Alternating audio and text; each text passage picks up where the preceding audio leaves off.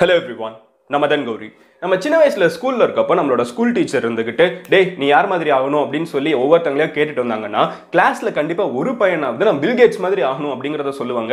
நம்ம எல்லாருக்குமே இந்த பில் கேட்ஸ் அப்படிங்கிற ஒரு பேரை கேட்டாலே கண்டிப்பா தெரிஞ்ச சில விஷயங்கள் இவர் ஒரு மிகப்பெரிய பணக்காரர், இந்த உலகத்திலே பெரிய பணக்காரரை நம்ம சின்ன வயசுல இருந்து இன்னைக்கு வரைக்கும் இவரை தான் நம்ம சொல்லிக்கிட்டே இருக்கோம். மைக்ரோசாஃப்ட் அப்படிங்கிற ஒரு கம்பெனியை ஓன் பண்றாரு அப்படின்னு தெரியும். இந்த ரெண்டு விஷயங்கள் நம்மளுக்கு பேசிக்கா பில் கேட்ஸை பத்தி தெரியும். பட் நம்ம நிறைய பேருக்கு தெரியாத விஷயங்கள் இருக்குது. பில் கேட்ஸ் எப்படி அவ்வளவு பெரிய பணக்காரர் ஆனாரு, பில் கேட்ஸ் இவ்வளவு காசை வச்சுட்டு என்னடா பண்றாரு அப்படிங்கிற கேள்விக்கான பதிலையும் இந்த வீடியோல நம்ம ரொம்ப தெளிவா பார்க்க போறோம். பில் கேட்ஸ் கிட்ட இருக்கிற சொத்து மதிப்பு $110 பில்லியன் அமெரிக்கன் டாலர்ஸ் அப்படின்னு சொல்றாங்க. சோ 110 பில்லியன்னா எவ்வளவு அப்படிங்கிற ஒரு கேள்வி உங்களுக்கு வரும். கரெக்டா? ரொம்ப சிம்பிளா சொல்லணும்னா இந்த சொத்து இவர் 27% தாங்கிட்ட இருந்த 27% சொத்தை இவர் மக்களுக்காகவே எழுதி வச்சிட்டாரு. அதை எழுதி வச்சதுக்கு அப்புறம் இவர் $110 பில்லியன் வச்சிருக்காரு. பில் கேட்ஸ் கிட்ட இருக்கிற ஒரு டாலரையுமே நம்ம ஒரு காயினா எடுத்துப்போம், $1 காயினா எடுத்துப்போம். சரியா? சோ தரையில இருந்து இந்த டாலர் காயினை நம்ம அடிக்க வச்சுக்கிட்டே இருக்கோம்னு வச்சுக்கோங்களேன். $1, $2, $3 அடிக்க வச்சுட்டே இருந்தோம்னா இவர்கிட்ட இருக்கிற 110 பில்லியன் அமெரிக்கன் டாலர்ஸ் அண்ட் $1 நம்ம ஊர் கணக்குப்படி 70 ரூபாங்க. சோ இப்படியே அடுக்கி வச்சுட்டே போயிட்டு இருந்தோம்னா இவரோட சொத்தை நிலாவை போய் இது போய் தொற்று சொல்றாங்க. அதுக்கும் அதிகமா இன்னும் சில மில்லியன் டாலர்ஸ் பாக்கி இருக்குன்னு சொல்றாங்க. அவ்வளவு காசு பில் கேட்ஸ் கிட்ட இருந்துட்டு இருக்கு. நம்ம சந்திராயன்லாம் அனுப்ப வேணாம், இந்த காசையே புடிச்சு ஏறி போயிடலாம். இவ்வளவு காசு இருக்கிற பில் கேட்ஸ் முதல்ல எப்படி இந்த இடத்துக்கு போனாருங்கிற கதையை நான் இப்ப சொல்றேன். அதுக்கப்புறம் அந்த காசு வச்சுட்டு அவர் என்ன பண்ணாரு, கிரேசியான விஷயங்கள்லாம் தலைமை பண்ணியிருக்காரு. சின்ன வயசுல அவருக்கு கோடிங் தெரியுங்கிற காரணத்துக்காக பொண்ணுங்கள்லாம் எங்க அதிகமா இருப்பாங்களோ அவரோட டைம் டேபிளை அதுக்கேற்ற மாதிரி கம்ப்யூட்டர்ல மாத்தி வச்சுட்டு அந்த கிளாஸ்ல போய் உட்கார்ந்திருக்காரு. இந்த மாதிரி நிறைய சூட்சுமங்கள்லாம் பண்ணியிருக்காரு. But Crazy side of bill கேட்ஸா இருக்கட்டும் இல்ல பில் கேட்ஸோட ஸ்டோரியா இருக்கட்டும் நம்ம நிறைய பேருக்கு தெரியாது. இல்ல நான் ஸ்டார்டிங்ல இருந்து வர ஆரம்பிக்கிறேன். முதல் விஷயம் என்ன அப்படிங்கிறது பாத்தீங்கன்னா பில் கேட்ஸ் 1955 பிறந்திருக்காரு. இன்னைக்கு அதனால அவரோட வயசு 65 வயசு ஆகுது. சோ அமெரிக்கால 65 வயசான பில் கேட்ஸ் இருந்துகிட்டு தன்னோட வாழ்நாள்ல 17 வருஷம் கண்டினியூஸா வேர்ல்ட்ஸ் மோஸ்ட் ரிச்சஸ்ட் பர்சன்ங்கிற பேர் எடுத்துட்டு இருக்காரு. இப்போ ரெண்டாவது இடத்துல இருக்காரு. அதுக்கு காரணம் அவரோட 27% சொத்தை வரை எழுதி கொடுத்துறாரு. தான் குழந்தைங்களுக்கே அந்த சொத்தெல்லாம் வேணாம், இதெல்லாம் மக்களுக்கு தான் போய் சேரணும்னு சொல்லி கொடுத்திருக்கிற இந்த பில் கேட்ஸ் ஸ்டார்டிங்ல ஒரு அப்பர் மிடில் கிளாஸ் அமெரிக்கன் ஃபேமிலில பிறந்திருக்காரு. அப்பா முழுக்க இந்த லா அந்த மாதிரி லாயர் அந்த மாதிரி இருக்கிறவங்க, அம்மா டீச்சர் அந்த மாதிரி இருக்கிற ஒருத்தங்க. சோ இவங்க ரெண்டு பேருக்கு பிறகுற பில் கேட்ஸ் இருந்துகிட்டு சின்ன வயசுல இருந்தே ஒரு நல்ல வசதியான ஒரு குடும்பத்துல தான் பிறந்திருக்காருன்னு சொல்லணும். பட் இப்போ இருக்கிறவரோட வசதியோட கம்பேர் பண்ணா அவங்க ஒண்ணுமே கிடையாது. பட் ஸ்டில் ஒரு நார்மல் ஃபேமிலியை விட ஒரு பெட்டரான ஃபேமிலியில தான் பிறந்திருக்காரு. பிறக்கிறப்ப சின்ன வயசுல இருந்தே இவருக்கு எந்த அளவுக்கு இவரோட மென்டாலிட்டி எப்படி இருக்குன்னு பாத்தீங்கன்னா ஸ்கூல் போகிறதுல இவருக்கு இன்ட்ரெஸ்ட் கிடையாது, படிக்கிறதுல இன்ட்ரெஸ்ட் கிடையாது. அதெல்லாம் ரொம்ப போரிங்கா இருக்குது, இதை நான் படிச்சு என்ன பண்ண போறேன், எதுக்கு இதை தேவையில்லாம எனக்கு சொல்லி தரீங்க, இந்த மாதிரி கேள்வி கேட்கிற பசங்க நம்மளுக்கே தெரிஞ்சு 4 பேர் சுத்திட்டு இருப்பாங்கல்ல, அந்த மாதிரி ஏரியாவில் சுத்திட்டு இருக்க ஒரு பையன் தான் பில் கேட்ஸ். கிளாஸ்க்கு போனார்னா ஒரு கிளாஸ் எல்லாம் கவனிக்க மாட்டாரு. எதுக்கு தேவையில்லாம இதை போட்டு படிக்க சொல்லிட்டு இருக்கீங்க, இதுக்கும் என் வாழ்க்கைக்கும் என்ன சம்பந்தம் அப்படின்னு கேள்வி கேட்டுட்டு இருக்கவர். எதை எடுத்தாலும் 2 செகண்ட் 3 செகண்ட்ல அவருக்கு போர் அடிச்சிருமா தூக்கி போட்டு போயிட்டு வரான். பட் இப்படி இருக்கிற பில் கேட்ஸ் முதல் முறையா ஒரு சயின்ஸ் எக்ஸிபிஷனுக்கு போனப்போ டெக்னாலஜியை பார்த்து முதல்ல வியந்து போறாரு. கம்ப்யூட்டர்னா என்ன அப்படிங்கறது தெரிஞ்சுக்கிறாரு. இந்த காலகட்டத்தில் தான் கம்ப்யூட்டர் அப்படிங்கிற ஒரு விஷயமே உருவாகிட்டு இருக்குது. சோ கம்ப்யூட்டர் அப்படிங்கிற ஒரு விஷயத்தை பார்த்துட்டு மிரண்டு போன பில் கேட்ஸ் இருந்துகிட்டு இதுல வச்சுட்டு நம்ம என்ன பண்ண முடியும் அப்படிங்கிற ஒரு யோசனை சின்ன வயசுல இருந்து வர ஆரம்பிச்சிருக்கு.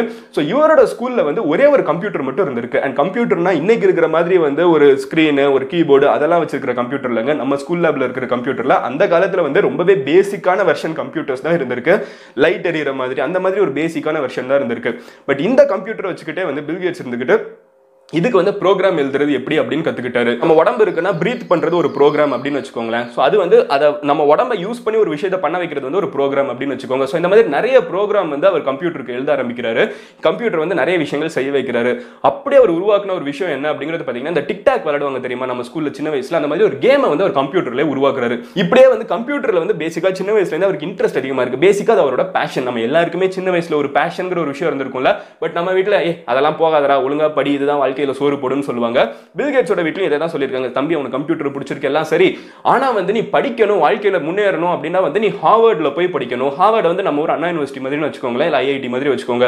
சோ நீ இங்க போய் சேர்ந்தாதான் உனக்கு வாழ்க்கை, நீ இதை படிச்சாதான் நீ வேற லெவல்ல போக முடியும்னு. அவங்க அப்பா அம்மாவை பொறுத்த அளவுக்கு லாயரும் டீச்சரும் தானே பெரிய வேலை. பட் பில் கேட்ஸ் உலகத்திலே பெரிய பணக்காரனாக போறோம்னா இப்ப யாருக்குமே தெரியல.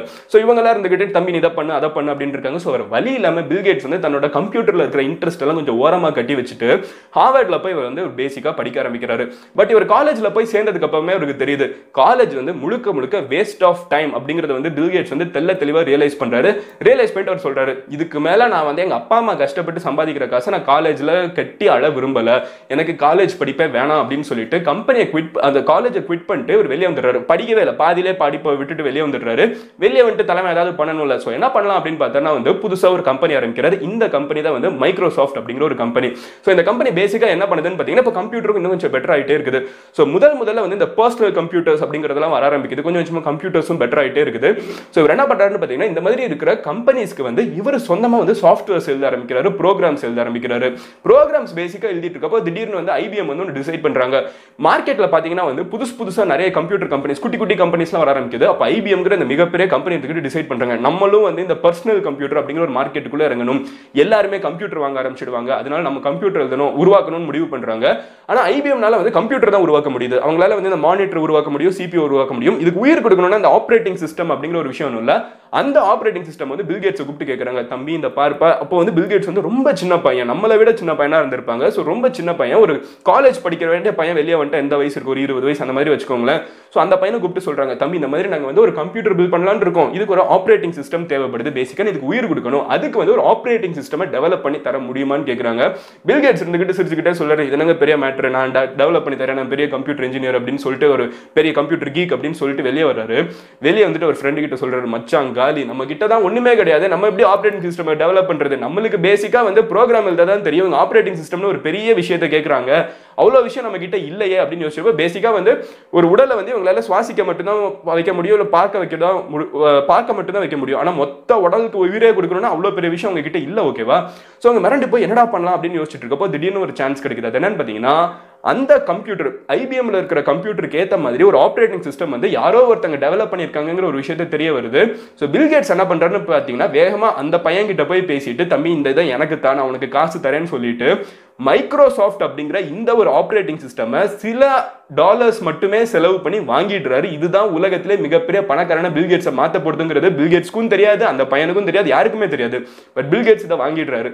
இதை வாங்கிட்டு என்ன பண்றாருன்னு பாத்தீங்கன்னா ஐபிஎம் கம்ப்யூட்டர் கேட்ட மாதிரி வந்து கம்ப்ளீட்டா மாத்தி அதை வந்து MS DOS அப்படிங்கிற ஒரு பேரை வச்சுட்டு மைக்ரோசாஃப்ட் அப்படிங்கிற ஒரு பேரோட இதை வந்து ஐபிஎம் கிட்ட கொடுத்துடுறாரு.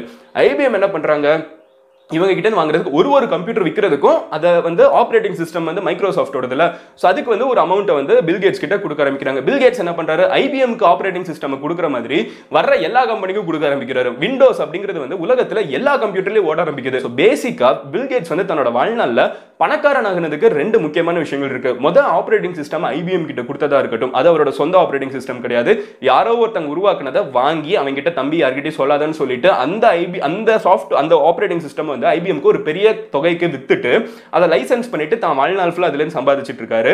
ரெண்டாவது கிராபிக்ஸ் வந்து கம்ப்யூட்டருக்குள்ள வரப்பமே வந்து ஜெராக்ஸ் அப்படிங்கிற ஒரு கம்பெனி கிட்ட இருந்து ஆப்பிள் கிட்ட இருந்து ரெண்டு கம்பெனி கிட்ட இருந்து கொஞ்சம் எடுத்துட்டாங்கன்னு வச்சுக்கோங்களேன். அதை வந்து கிரியேட் பண்ணி அவர் வந்து உருவாக்கிட்டாரு.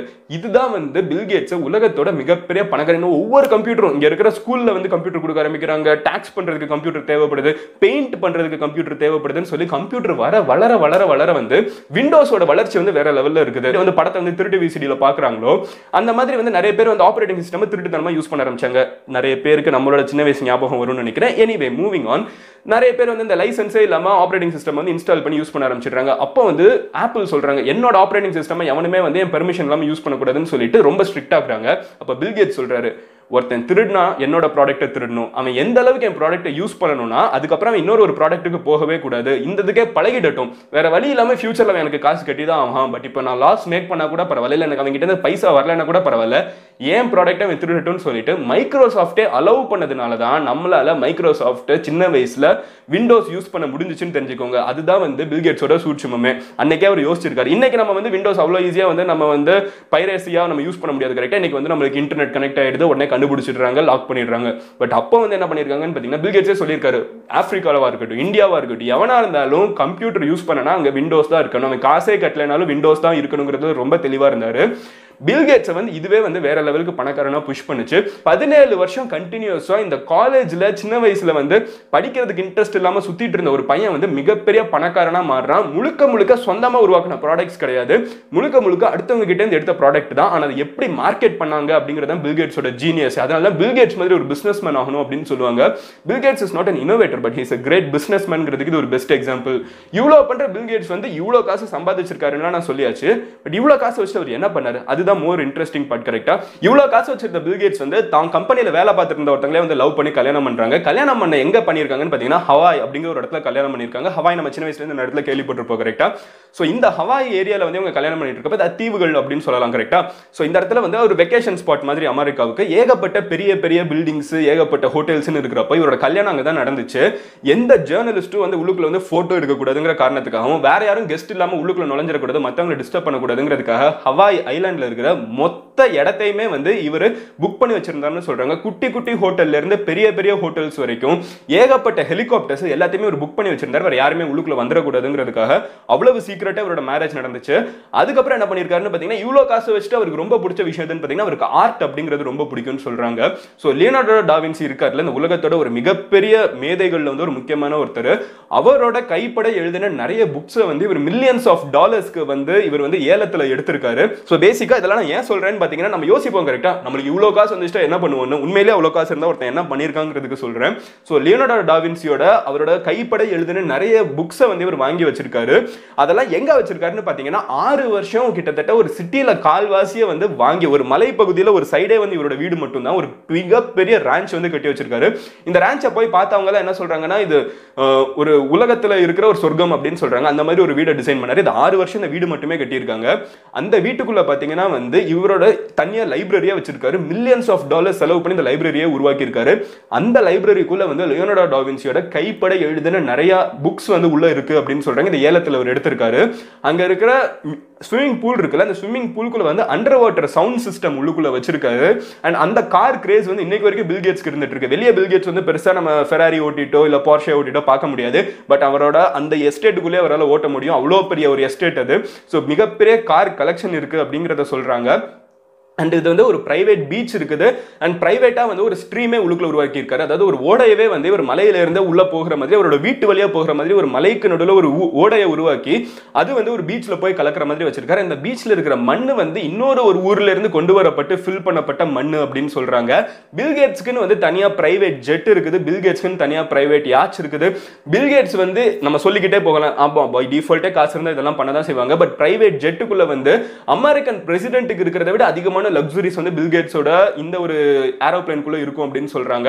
இவ்வளவு வச்சிருக்கிற பில்கேட்ஸ் இருந்துகிட்டு என்னடா இவ்வளவு காசு வச்சு என்னடா பண்ண போறாருன்னு கேட்டீங்கன்னா இப்படியே காசு எல்லாம் செலவழிச்சிட்டு இருந்த பில்கேட்ஸ் வந்து அவரோட மனைவி அப்புறம் அவங்களோட அம்மா இவங்க 3 பேருமே வந்து ஒரு டைம் டிஸ்கஸ் பண்ணி தன்னோட சொத்தை வந்து இவ்வளவு சேர்த்துக்கிட்டே போயிருந்தா மட்டும் பத்தாது, அதை மக்களுக்கு திருப்பி கொடுக்கணும் அப்படின்னு தெரிஞ்சதுக்கு அப்புறம் தன்னோட சொத்துல இருந்து ஒரு மிகப்பெரிய போர்ஷன் 27 பில்லியனை வந்து இவர் முழுக்க முழுக்க மக்களுக்காக எழுதி வச்சிருக்காரு.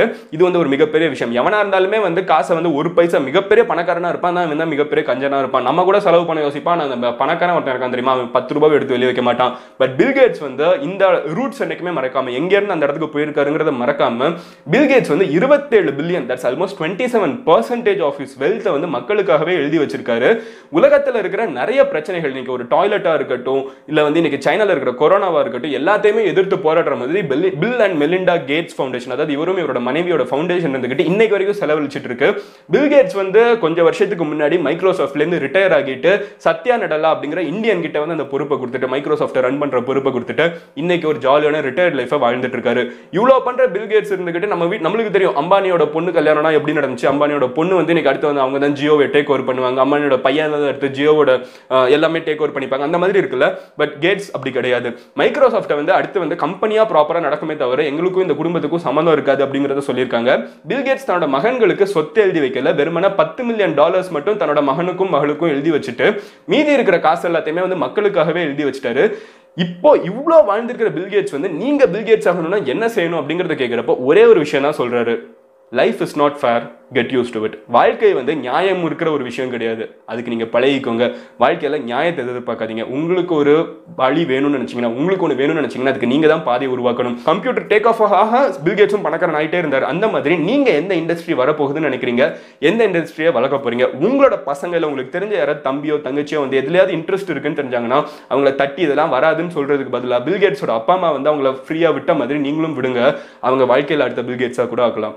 நாளைக்கு உங்களை இன்னொரு வீடியோவில் பார்க்குறேன். Bye. Madan Gowri signing off. Love you all. Cheers. Have a great day. Take care. Bye. Love you all. Cheers. Hello everyone.